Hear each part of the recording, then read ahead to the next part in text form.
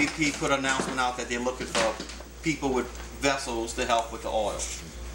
The contracts, everybody want to get on the contract because they're making really good money. But you go to a class, you take a course, and you wait, and there's nothing going on. At first, BP had the contract where you couldn't, BP wasn't liable for anything that would happen to you, as for respiratory problems or if you get injured or anything like that. They took them to court. They made them change the contracts.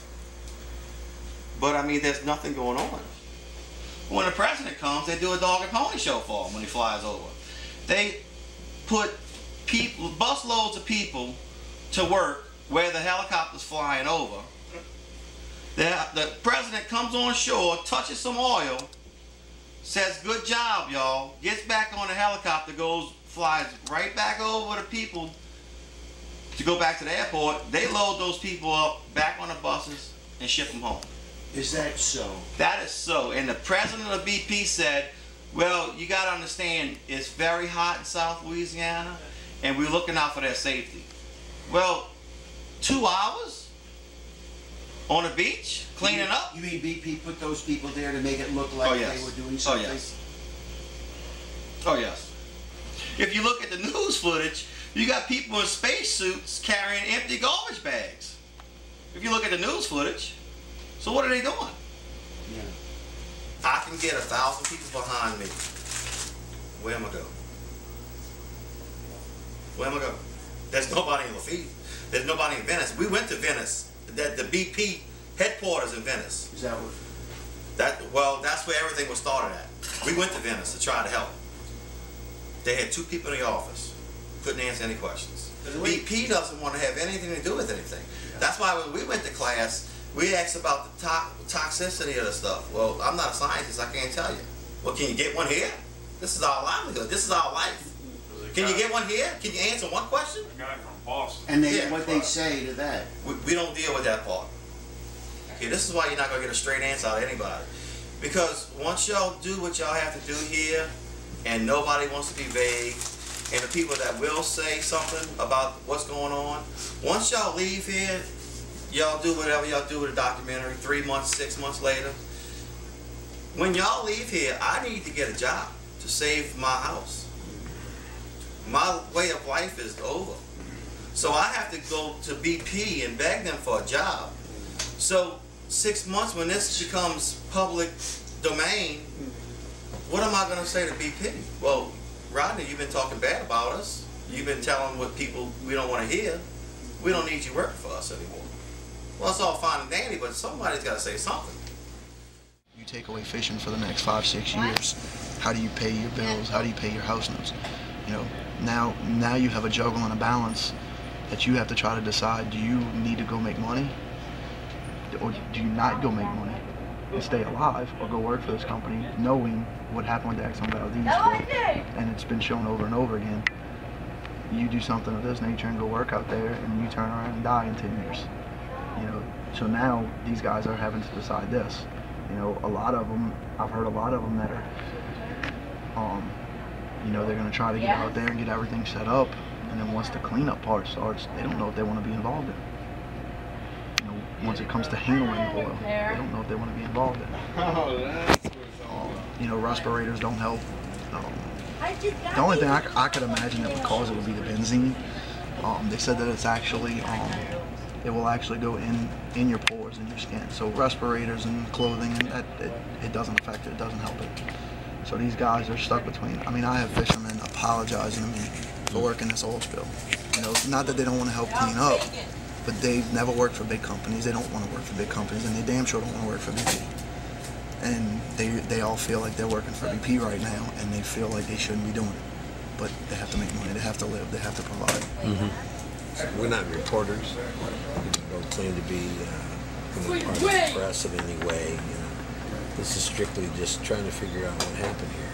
A couple of friends of myself just came here to help and bring awareness to it, because it's our feeling that people should know and they should come here. They go to the Gulf and help. We've seen floods, we've seen hurricanes. This place was flooded twice in 6 years. so you can recover. Last time, 26 inches of water where y'all standing. Really? But floods we could overcome. But that is. Hurricanes you could overcome. But not oil. This is, you get a tidal surge right now this time of the year. We all screwed. You're gonna have water. You're gonna have oil in your bathtub. You imagine oil sheen coming in here with 26 inches of water.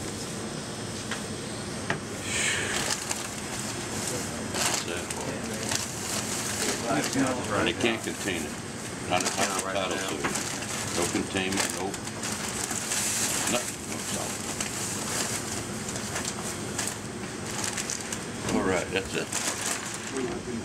This is the map of this general area from here, just about all the way to Grand Isle where y'all headed. That's the channel you're going to run to Grand Isle. Where are we now? You're right here, Joe's Landing. I see. Now this is the imaginary line they got right now. This is the only area we could fish. Anything south of this is closed off. Y'all gonna take this channel. So this is almost like an interstate running. So right is this through. like spawning areas? And Well, yeah, this is our estuary. This is one of the biggest estuaries in the United States. All your shrimp come in to lay, your fish come out the Gulf of Mexico to spawn. We got that's why we call this the sportsman's paradise, because we got everything here. Yeah. Or had everything here. Anything they did wrong, they waited too long. They had 2 weeks of meetings here, meetings there, meetings here, meetings there, and all the while that oil was floating down. They had the booms on the beaches ready to go. They had the boats assigned. You know, they waited till the oil was in, well, you know where it's at, 4 bypass. They waited till the oil got into 4 bypass Saturday. Monday they deployed the boats. And just like after the horse leaves the barn, they close the door. It was 2 weeks behind it. Can you imagine if this here is infested with oil? Yeah. That's our big worry right now. Mud and water you could wash out, 2 days later you're back in business. This here is full of oil. Yeah. No telling. Then it's going to affect the health too. Nobody from BP wants to tell you what the long-term effects are with the oil.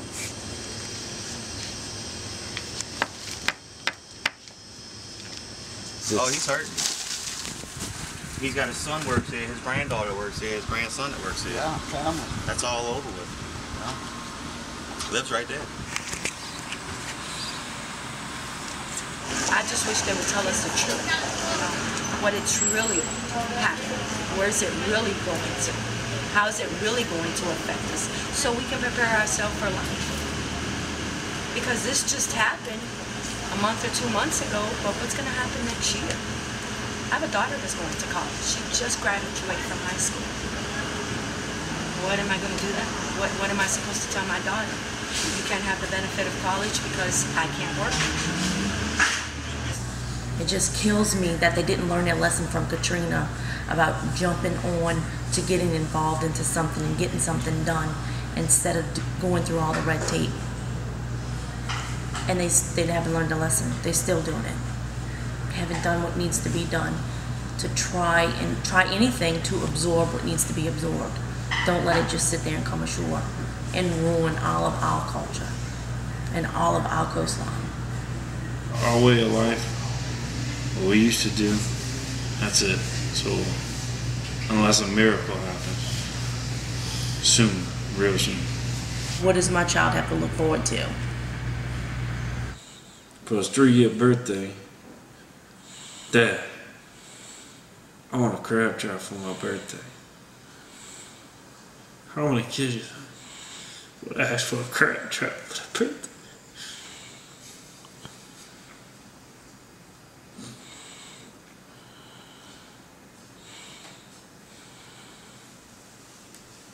It's gonna be a long time.